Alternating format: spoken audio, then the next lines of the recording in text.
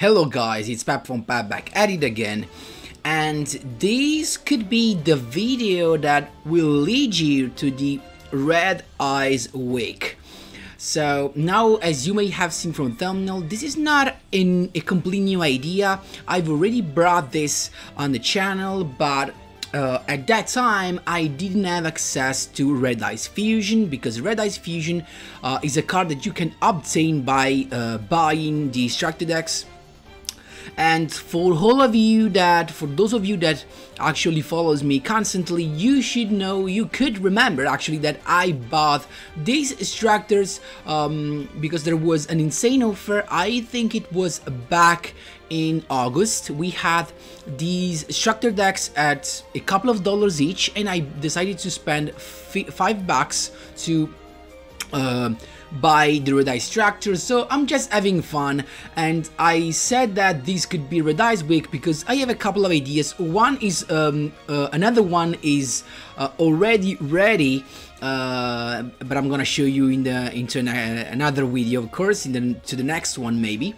So today we have CAVALRY, just, you know, that spicy anti-meta that all of us love. And before jumping right into the deck list, guys, just a quick reminder: if you enjoy the content, please leave a like and subscribe. I really appreciate it, and it really helps me a lot. Let's jump right into it. So here, of course, with Joey Wheeler, and just a little disclaimer right here, guys.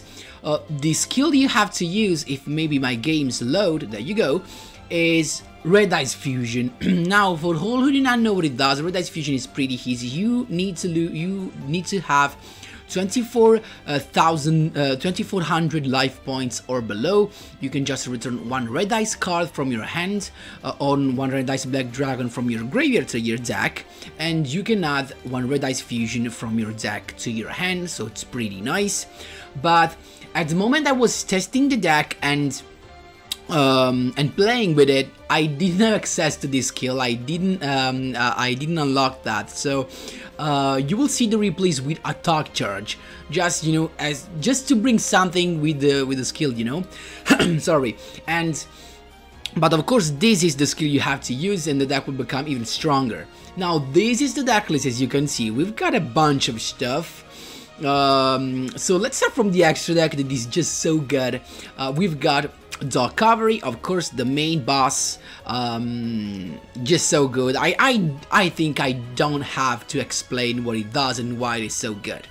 Then we've got Red Eyes Dragon, that is, like, in my opinion, a weaker CAVALRY. He has a boost as CAVALRY, but it's actually a worse boost. He's got negation, but it's more difficult to bring out because you need to attack first to have an equip card, you know, and that because to negate a card effect, you need to send one equip card you control to the grave. So that's kind of, you know, a little bit more difficult. And then we've got, look at that, we've got Millenniumize Restrict, just to negate random's effect even from the graveyard. That's just so good, and we can actually bring out this guy because we've got the King of the Swamp and the Dark Exile Fusion that count as a relinquished. And because we've got Dragon type monster, I'm talking about Red Eyes Dragon and Red Eyes Black Dragon, of course, I've actually put in the Buster Bladed, the Dragon Destroyer Swordswoman. So it can be pretty good. It's situational, but it's just some extra % damage. And of course, if you just meet a Blue Eyes White Dragon or anything that relies on dragons, you can just bring this guy out as an unexpected move and just, you know, lock him into randomness. That's just so good.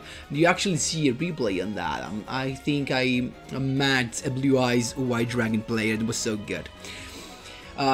Shifting to the deck list, we've got it is, you know, it's pretty clear, it's standard. I've got the triple Red Eyes Fusion, even though we play a couple of Red Eyes Black Dragon, but thanks to the skill, this is something we could do because we can just recycle a Red Eyes Black Dragon from the graveyard to the deck.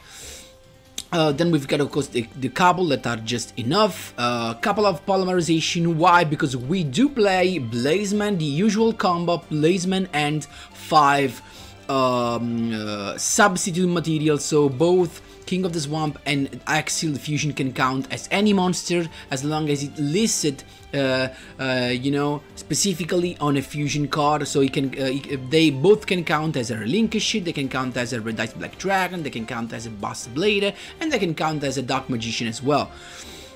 And then we've got Blazon, because simply on summon he will let us add polymerization, so it's just so good because with Red Dice Fusion and all the other cards as well, it helps us thin the deck.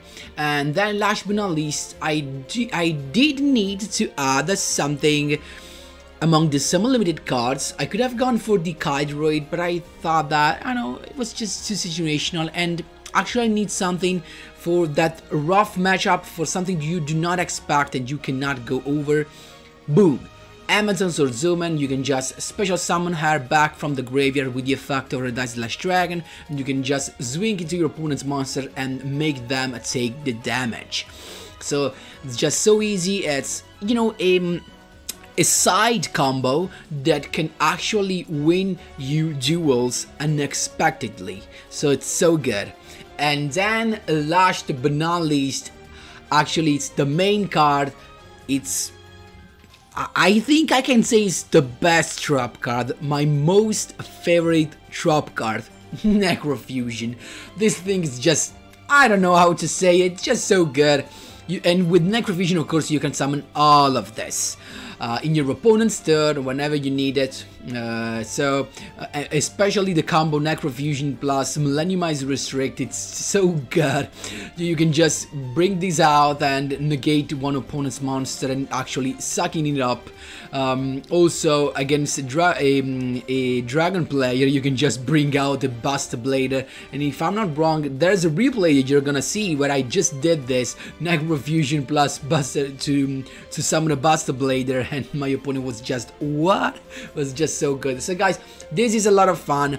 It was just so easy to climb from Platinum rank 6 to Legend rank 1, the rank that I am right now. So that was all for the explanation, and we can jump right into the replays. Here we go, my boys. First replay against Thea we've got. So let's see what we got. The Cards of Constance, and this was a Blue Eyes White Dragon deck. So Sage from the end, send the bulb to the grave, and have a couple of Blue Eyes to begin with. So pretty, you know, strong. Turn 1, maybe a little bit weaker in defense because he's got no drop. No back rows, but we've got what we need right here. We've got Red Eyes, actually first the effect to add a polyth in the deck, and then Red Eyes Dragon to summon, actually Red Eyes Fusion, sorry, to summon the Red Eyes Dragon. I can just swing in right now because I've got Attack Charge in this case. So of course, guys, it's just, you know, it was just a skill because I didn't have Red Eyes Fusion. So I swing in, and I had my Amazon Sword Zoman ready to be summoned as the Red Eyes Dragon gets destroyed by battle or card effect, so it's nice. Sage again to summon the Spirit of White to banish the Amazons, so I decided to negate that because I do not want my Amazons to be banished. So he attacked, of course. Actually he decided to go with Dragalon, and now this is the spice, Necrofusion, but I've got a dragon and a substitute material, so look at that, because what he wanted to do was to take control of my Red Eyes Dragon. So as soon as I noticed that, boom, Buster Blader, the Dragon Destroyer, put them in defense, no effect. And that's how you do it, guys. He's just stuck. He can't do anything. Then also a Millenniumize Restrict just in case he's got something, you know, as an end trap. And swinging in, there you go. That's just so easy. That unexpected play actually brought me the win. There you go. Interrupting a rank up. These were Evil Heroes, if I'm not wrong, and I actually had not as a good hand because, you know, as a first turn 1 with no trap, with no backross, with actually nothing, Red Dice Dragon is not that good because he cannot negate anything, because we can't attack, we can't keep anything, and it's just stuck. It's just a yellow beater. So Stratus to begin with adding the Adusted Gold, discarding him to have the Dark Calling, then Sinister Calling to send the Necrom to the grave, and special summon a Malicious Edge, a couple of back rows, actually 3 back rows, and it's done. We didn't get lucky actually because we just draw another King of the Swamp, useless in this moment. So there you go, another red eye slash dragon is coming, sending the other Amazons to the grave. He's got the mascot change to summon the blast and halve the attack, but that's fine because look at that. I knew it. I knew that he's going to use the effect to make one of my back rows come back to hand, but he forgot that that effect actually targets. So look at that, both my guys got equipped. He uses the effect and can just pop that. There you go.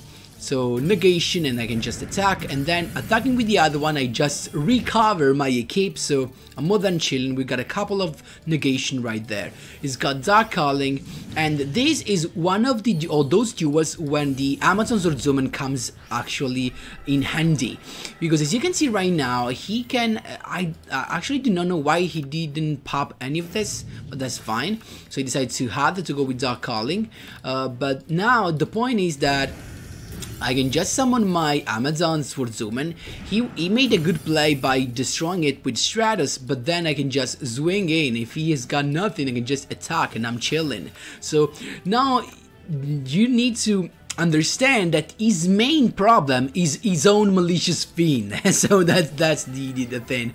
So there you go, just putting in attack position, attacking with the red eye slash dragon. He decided to negate, but that's fine because I can just negate that so that I can just keep one other straight from the grave to my equip slot. There you go, red eye slash dragon effect activates, bringing out this Orzuman, attacking, and he takes the damage. That's how you do it, my boys. It's just so fun. There you go. Shark with actually one of the top tier decks. This is a water fish actually, and guys, keep an eye on this because this duel was full of misplay by my side actually, but you can learn a lot from this. So let's see what he's got. He's got a first turn with a full combo. He's got the Diva summoning the infantry, then infantry letting him summon another monster, another normal summon.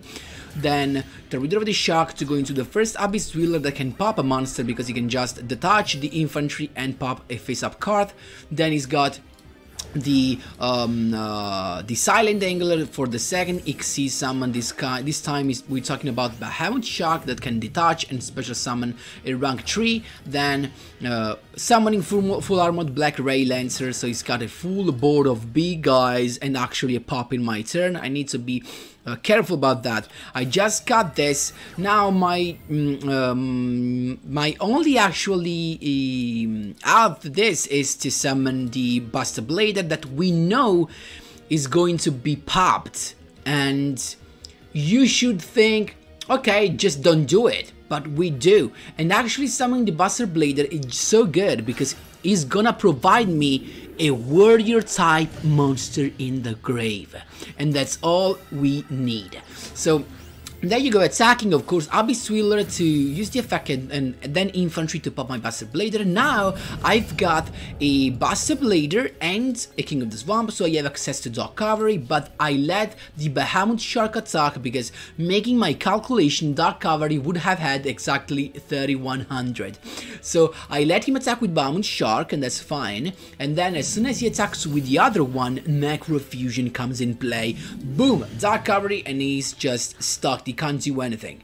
Now we're chilling because we just need to get rid of this and the boost goes away, and now we are bigger than Behemoth Shark. So there you go, I can just keep this in hand just in case I need to negate something, and we're chilling. So he just ends his turn, and now I'm about to make a misplay because what I do not need to do is to free his slot and let him XC summon once again. So I actually should have waited for another monster, but instead I didn't wait, because now the problem, we need to be aware of what the problem can be.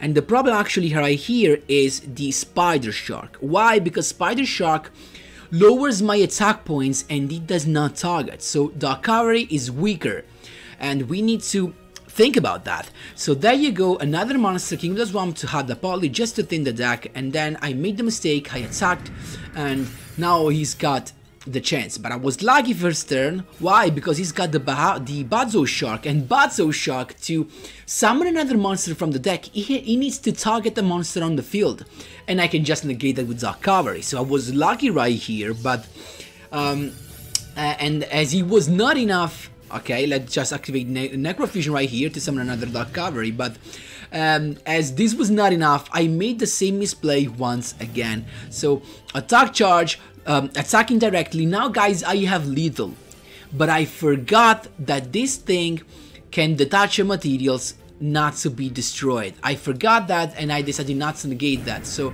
not negating that, I lose my lethal and he's still alive. So this was another misplay by my side.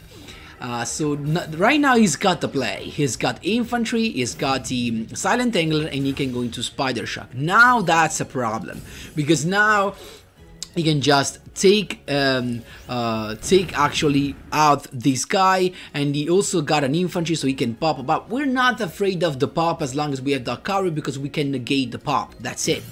So look at this, another monster, but this actually was any monster would have been fine, actually, even if we didn't draw a monster, because we can just polymerization into Millennium Eyes Restrict that can negate effect. So we can swing in, and as soon as he activates the effect of Spider Shock, we can use the effect of Eyes Restrict, take the Spider Shock, and we're chilling. Then infantry just popped the Millennium Eyes Restrict because he thought that he could activate the effect of Spider Shock, but that would have been useless as well, because Dark Cavalry inflicts piercing damage. So that's how you do it. Millennium Eyes Restrict for the win. You know, these fusion decks are just what I like the most. There you go.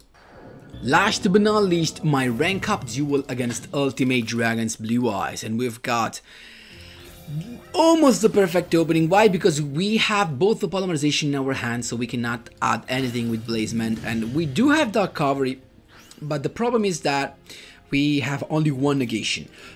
So let's see if we can make it. He's got the Sage, and we can just negate that. So I decided to go for that because Blue Eyes is, you know, commonly is low deck. He's not an ATK one, so there you go. Sage negated, a couple of negation. We're chilling. I mean, because usually Blue Eyes plays a trap card back rows that needs discarding, and he only has one card in his hand, so we should be chilling. And in fact, there you go.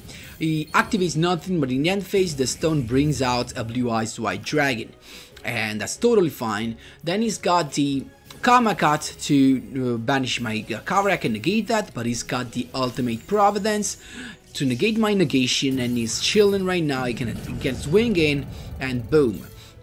Now guys, keep in mind that right now with the skill that we do not have at the moment, we could actually, if we draw into a red dice black dragon, we can just make that come back to the deck and add the red dice fusion. Keep in mind that.